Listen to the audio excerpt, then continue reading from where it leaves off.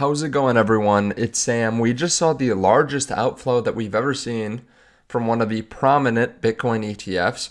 We also have a lot of fear in the market, a lot of selling. We have a lot of liquidations, but yet Bitcoin is edging over 60,000.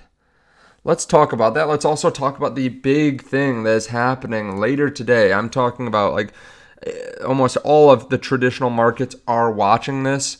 So we'll go through that. If you don't mind, hit subscribe, turn on the bell notification underneath the video so you can see future videos just like this. Also, there's a link underneath the video to Margex where you can start trading cryptocurrency using leverage. You can get this set up in just a few minutes. They don't KYC you, which means they don't take your personal information, and you don't need a VPN to use it either. So definitely check this out underneath the video. They're also doing a very big Caspa airdrop right now.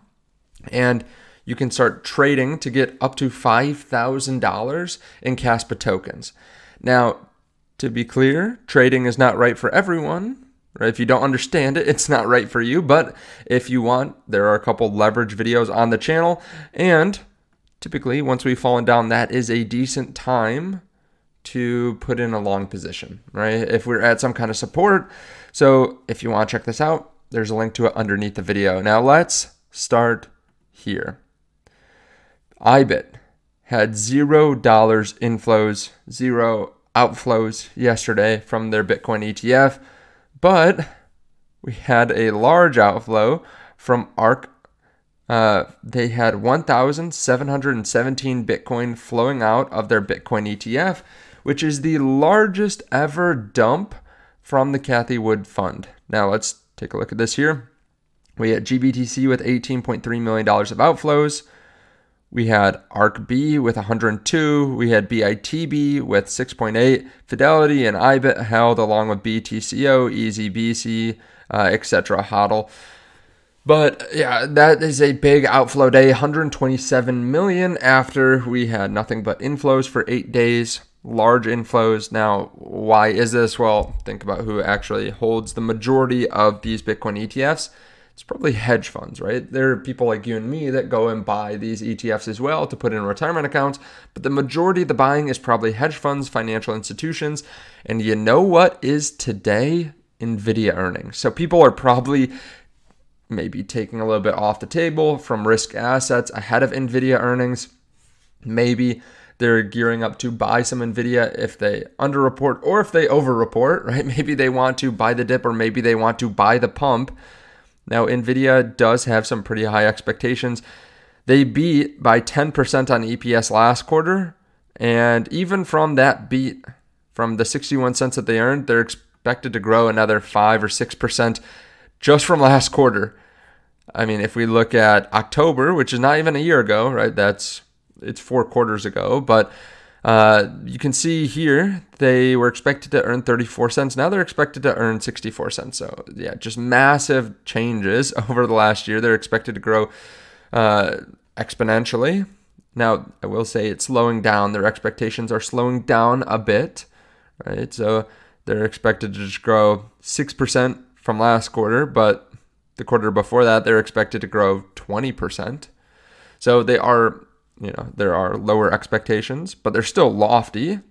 And the stock's done really well. It's up 15% in the last month. 6 months, it's up 66%. Year to date, 166%. 1 year, 174%. And over the last 5 years, 3,000%. I think I said in a video yesterday it was 30,000%, but it's 3,000%. So you can see why some people are a little bit worried. This is one of the largest stocks on the market with one of the highest expectations. People taking profits does cause some liquidations, or people taking some money off out of the crypto market causes some liquidations. $259 million long and $58.5 million short. But the fact is, yes, we fell yesterday to about 58,000, but we bounced right back up to 61,000. Okay, so we are still above 60,000 now, climbing back up after the liquidations. And why is this? Well, there are people buying. You can see Mr. 100 buying 315 Bitcoin here today over about 3 hours. Now, other people are obviously buying too. People are probably going long again, setting up new long positions. Maybe some shorts are taking profits.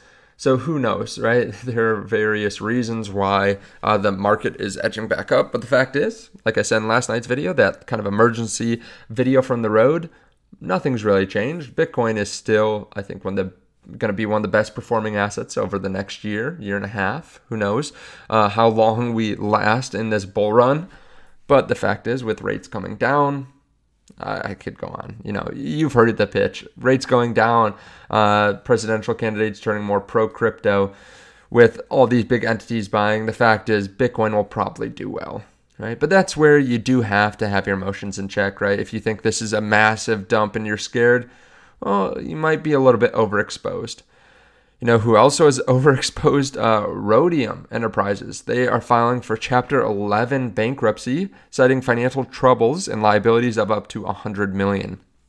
Man, the mining business is very, very cutthroat. Like, if you're not one of the best, you're probably going bankrupt. I feel like there are more than just a couple Bitcoin miners that make money, but the fact is, you have to have cheap electricity. You have to be very efficient. You have to manage risk with the rigs. There's a lot that goes on, and you have to be able to know when to upgrade. You have to know when to get debt versus issuing more shares if you're public, etc. So this is just one of the companies that will go bankrupt this cycle because they're unprofitable in the mining business. But some of these miners will probably be bought up. I don't know what kind of miners these are, but they might be bought up by a stronger, more efficient miner with a better balance sheet and be bought up for pennies on the dollar. So it is interesting to watch. Now, as the day goes on, we'll have to watch NVIDIA earnings. We do have Bitcoin dominance falling down slightly, actually, 57.3, and the DXY moving up slightly, 101.1. We bottomed out at about 101.5 or 100.5. So we'll continue to keep an eye on that. Hopefully, we continue just to move up slowly on Bitcoin, maybe get a little bit of a short squeeze. I know some people are calling for that as well.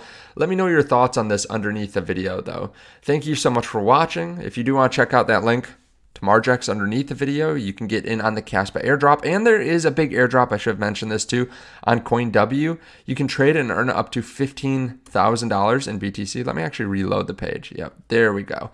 $15,000 in BTC if you do 300 million in trading volume, and it scales all the way down. Now, to be clear, if you didn't know, trading volume is the multiple of leverage times the collateral. So you don't actually have to trade $300 million of collateral, to be clear.